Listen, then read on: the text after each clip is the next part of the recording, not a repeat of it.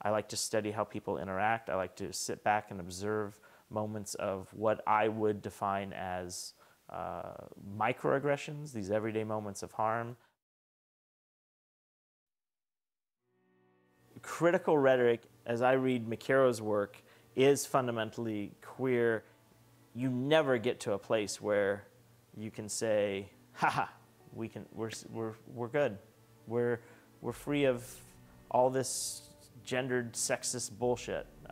Never. In my essay, I took on the challenge of looking at the possibilities of and the future of critical rhetoric in the context of forgiveness and sexuality. Humans create discourse. We create discourse. How do we relate to those humans who have now perpetuated this harmful discourse? If I'm embodying critical rhetoric, I do my best to call attention to the harms that occur, but what happens when this is a non-stop endeavor?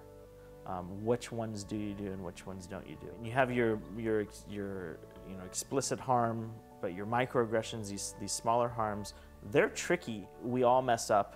We all say and do things that are problematic. I think there's an impulse to abandon people who have committed harmful acts, and of course I'm mostly there, except we live with each other. I wouldn't have anybody in my life if I wanted to move through the world and not be offended or hurt. I'd have a very small world. It's not forgive and forget. That's silly. I don't think we can forget ever. It involves a change in attitude, a commitment to the other as a viable person who I want to be in relation to and with.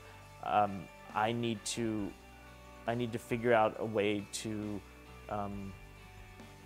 work through these hard feelings for some people, or not. I'm a huge advocate for estrangement of friends and especially family. What happens when families inflict so much harm on queer kids? And there needs to be more discourse to say, yeah, sorry, get out, family.